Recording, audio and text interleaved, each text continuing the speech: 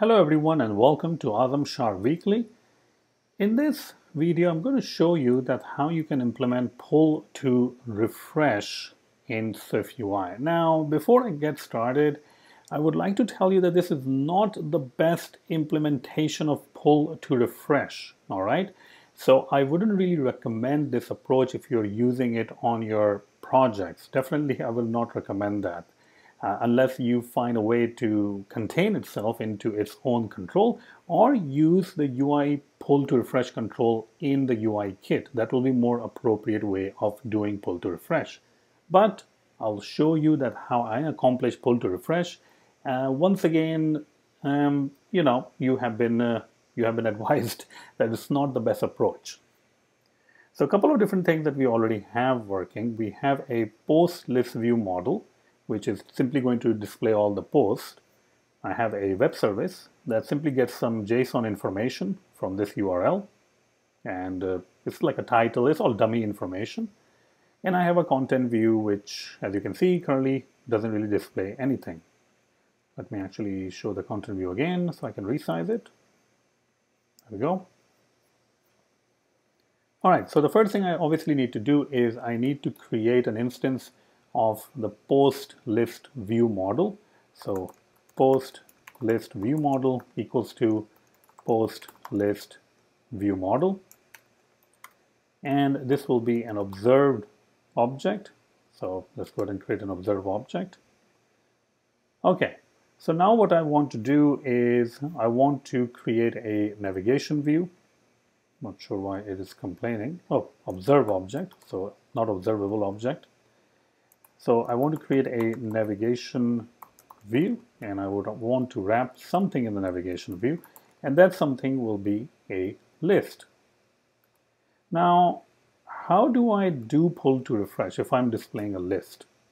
Well, let's first go ahead and try to display the list. So I'm going to go ahead and say for each self.post list view model.post, and for ID we're going to use the title of the post, and now we can actually go ahead and display the post. Hopefully we can say text and post.title.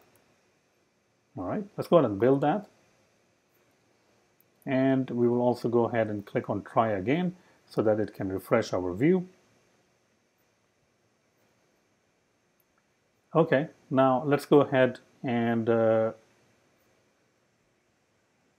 press our Xcode preview play button so that it can initiate a web request and it can do all of that information. There we go. So all the posts are now getting displayed. You can see it's all dummy post title, nothing really that interests us.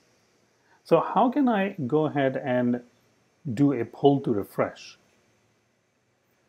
Well, in order to do pull to refresh, you will have to use, or in this case, you will have to use a geometry reader so that you know that how far you have pulled down.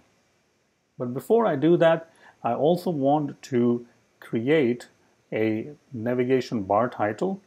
So let's go ahead and see that where it ends over here. So I can say over here navigation bar title, and I can say post.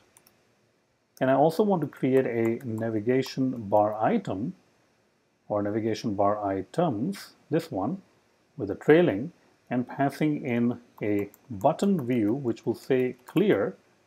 And if I press that button, it's going to call self.postListViewModel.clear, which simply is going to clear out all the elements from the array. In other words, it's going to remove all the list. So this is going to allow us to remove everything from the list. There we go. And now we should do pull to refresh and get all the items again. But it's not really working because, well, we don't really have implementation of pull to refresh. So what I'm going to do is I'm going to go inside over here into the list and create something called a geometry reader.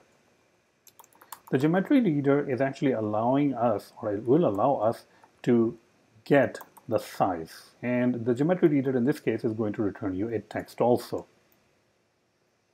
After that, I'm going to get the frame. So geometry editor.frame. Now, whenever we are using geometry editor in this case, we are going to get the frame of the thing that we are inside. So basically, in our case, we are going to get the frame for the parent, which in this case is a list. So I'm going to say coordinate space dot global. There is local space and there's global space. The global space is going to give you the geometry in terms of global, and local is going to just give you the geometry in terms of while the geometry is inside the list, which will never really change. Now we do need to return something, so let's go ahead and return text and just say loading. Doesn't really matter in this case. So once we have the frame, we have to check if the frame origin, so if the frame.origin.y is greater than 250. I told you that this is not the perfect approach, so that's why the code is kind of getting really weird. And then post list, which is our view model, dot fetch post. Basically, this means that if you have dragged down the list to more than 250 points, then we are going to go ahead and fetch the post. Not only we are going to fetch the post, we are also going to return a text, which we are going to say loading. And else, we are going to simply say return text, because we do have to return text. So we're simply going to say nothing. All right. And that's pretty much it. Now let's go ahead and see that if it works correctly or not. I'm going to go ahead and start our preview. You can see that by default it loads everything, obviously. I'm going to go ahead and clear everything out, so we don't have anything now being displayed. And now I can go ahead and refresh, and now I get back everything.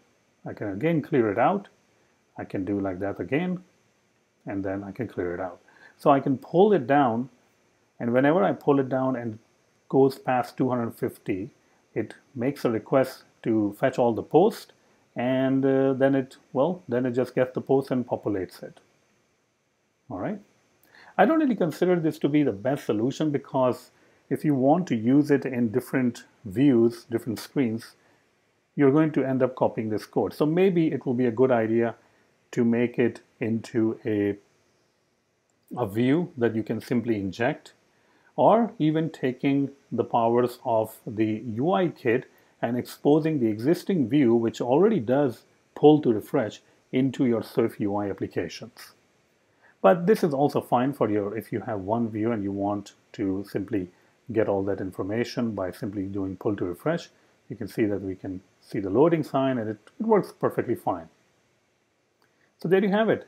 You've learned how to create a pull to refresh by using SwiftUI.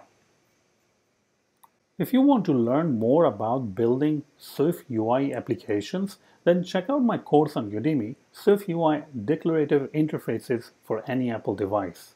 This is a 9.5-hour course which covers everything you want to know about building amazing applications using SwiftUI.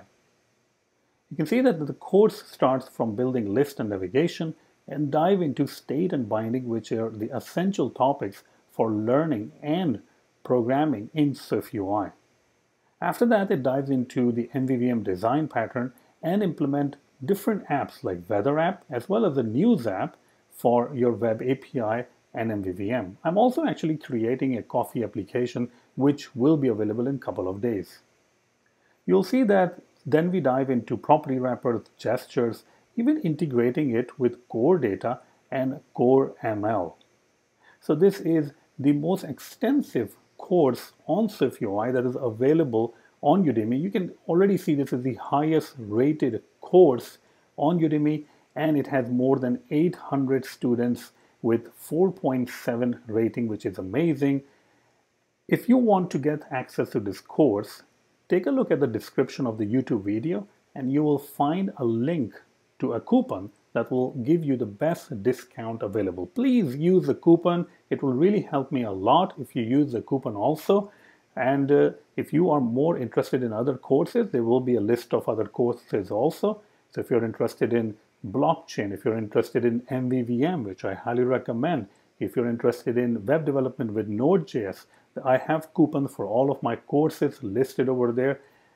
So please use the coupons when you are trying to enroll in the course. Thank you so much. And if you have any questions, please let me know.